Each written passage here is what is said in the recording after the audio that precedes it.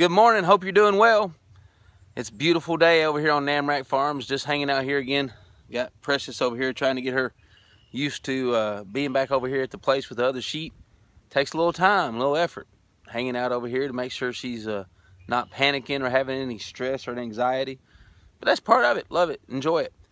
I was asked a question last week about the rod. You know, in Psalm 23 it mentions thy rod and thy staff, they comfort me. And we all know the rod is known as the rod of correction. Somebody said, is it true that shepherds in biblical days would use a rod to break the leg of a wandering sheep so it would no longer wander from the flock? And the answer is yes, it's true. But the answer to it was also given when they asked the question. They said, is it true that they do that so that when the lamb is carried by the shepherd, when the leg mends, it's been close to the shepherd so long it will stay close to the shepherd? The answer to that is yes. That was one of the reasons.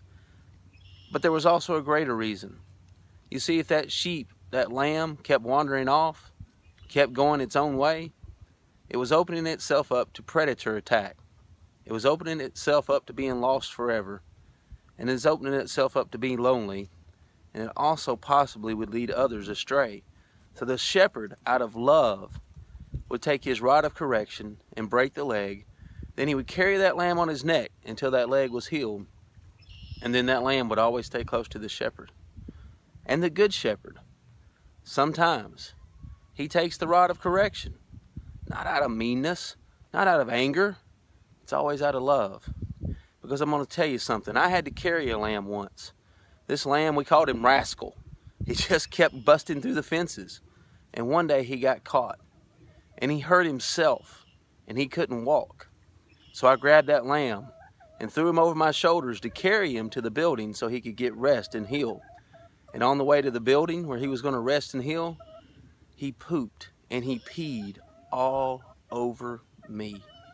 Have you ever thought about that? The shepherd who had to carry the lamb whose leg was broken, he had to endure the filth of the poop and the pee all over him. And he wasn't like he was going home to get a shower real quick. They lived for days, even weeks out in the field with their sheep. So they would have to live with that filth and live with that mess until they could come into another place they could get cleaned up. But they said, you know what? It's worth it. It's worth it because we love our sheep. And the good shepherd says it's worth it. When he has to correct us, he says it's worth it, even to carry them through their filth and their mess, because I love my sheep. Go enjoy the shepherd. I'll see you soon.